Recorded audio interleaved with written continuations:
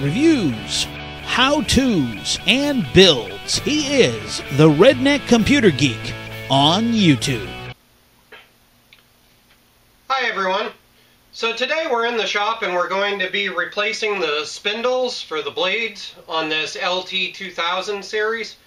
Now, one thing I'd like to point out is that at one point Craftsman decided to change the types of spindles that they have in, but their blades stayed the same, and there were other changes that ended up happening. So the first part of this video, I'm going to teach you the different things to look for, but changing out the spindles is basically exactly the same on both series. Now, this particular model that we're looking at, and I'm going to post all of these notes at the end of the video, this particular model of Craftsman that we're looking at is a 917289081. Now, the way that you tell, the 5-second way that you tell, is you take a look at this front bar. If it has a singular front bar, it is the newer style with 4. If you look at this and it has 2 tabs and 2 bars running back, it's the triangle type with 3. Now, one thing to note about this is that both of these use the exact same blade holes. So any blade that you have will swap onto all of them. So don't be sold on the other stuff.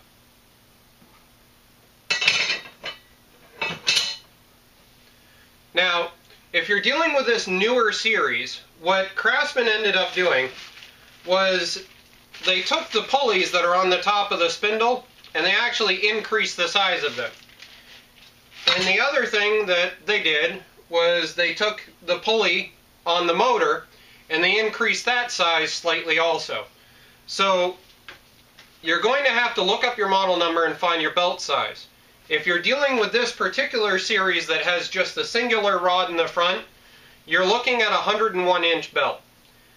The Craftsman model number on that is 429636. Yet again, these notes will be posted at the end.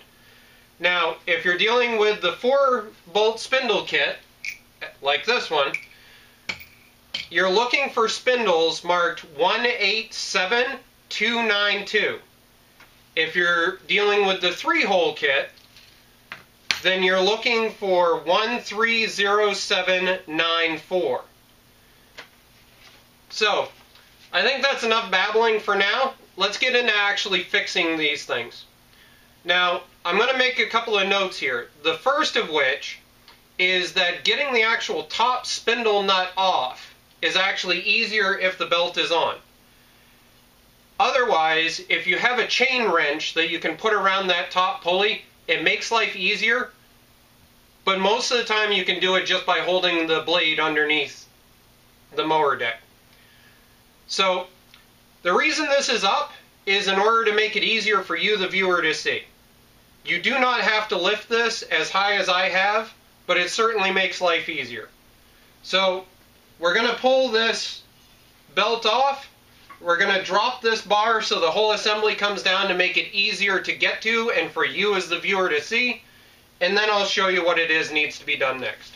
Alright, so getting the belt off is a pretty simple situation. As long as you have decently strong hands, just grabbing one side and give it a tug and then pull it around is simple enough. You can take this and pull it all the way off, like such. It's not exactly necessary if you're doing this on the ground because it's not going to drop far enough to pull it all the way out.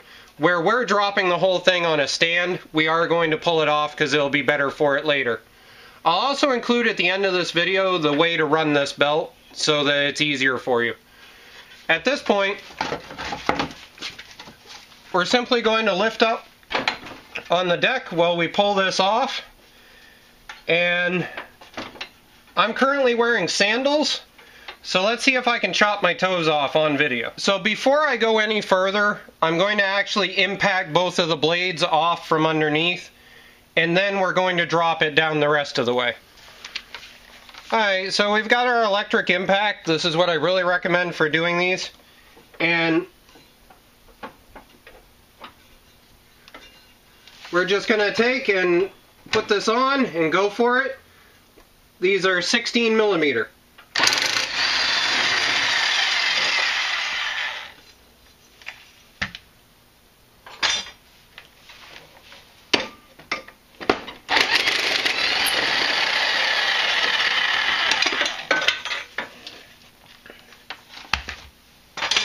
Alright, so at this point we're going to pull the cotter pin and we're going to drop the front of the deck down, and that'll give us access to the spindles.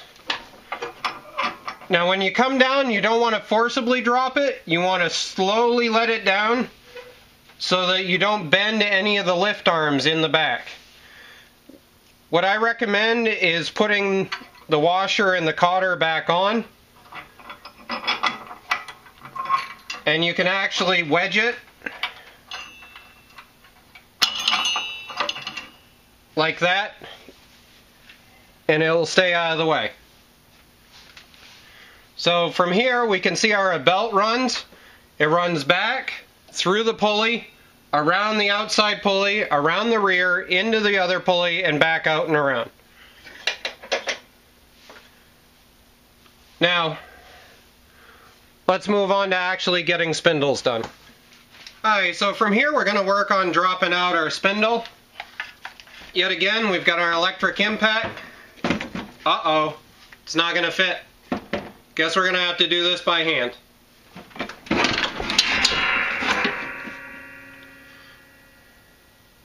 Maybe not. All we had to do was actually put the deck release down to the lowest position. So, let's get started again. Alright, so for this, we're going to need a 22 millimeter, and we're going to need a 13. This one being 22.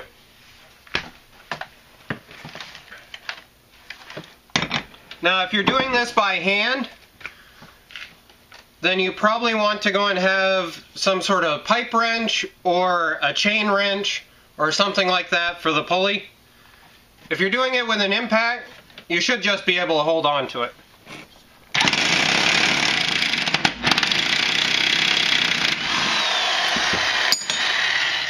And there we go.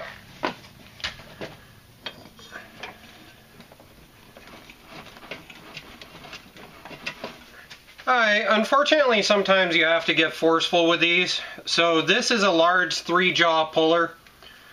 And you also can use a bolt puller through these.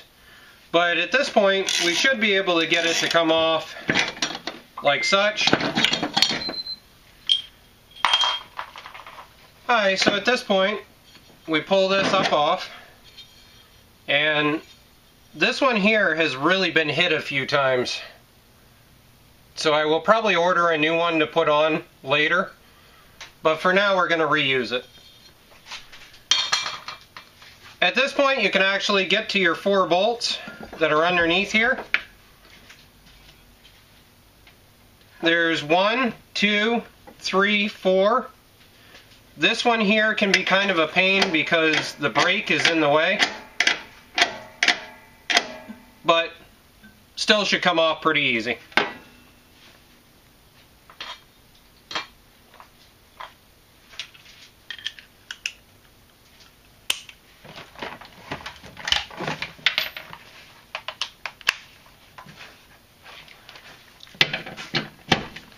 And this is a 13 millimeter.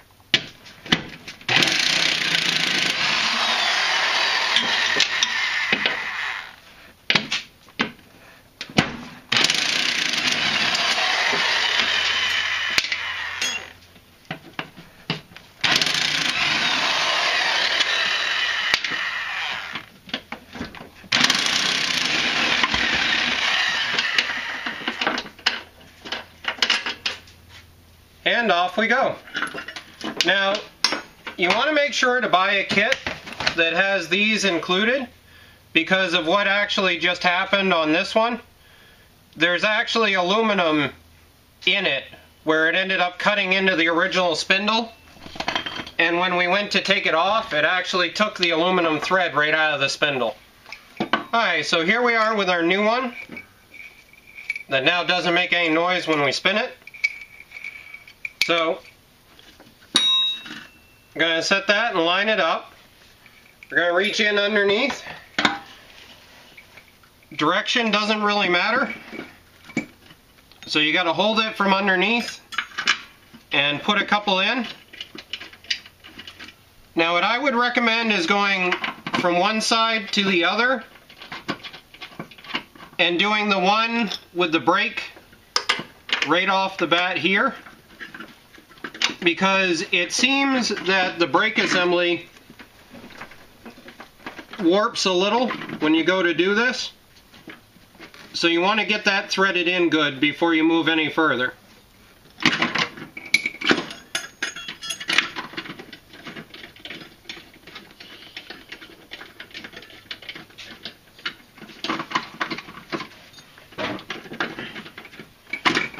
So from here, you want to do the brake assembly one down through, because that's the one that's going to be a pain. Alright, so at this point, we want to throw our belt back into the system, because it'll make it easier. We're going to take our pulley, set it into the brake and press the brake over, and drop it down the spindle. Whoa, wait, stop, don't listen to this idiot. He just messed up. Now, when you've got your spindle, you're going to pull your old spindle. If it's a factory one, on it, you're going to find this little tiny washer that's going to sit right there on top of your bearing. Then, you're going to have your pulley that goes on, and then you're going to have your large nut. Like so. Now in the aftermarket kits, if you don't have it and somebody did it wrong, what you're going to find is they're going to have a large washer like this, which fits on like that. Then that goes on, then this goes on. Okay, now you can go back to listening to this moron.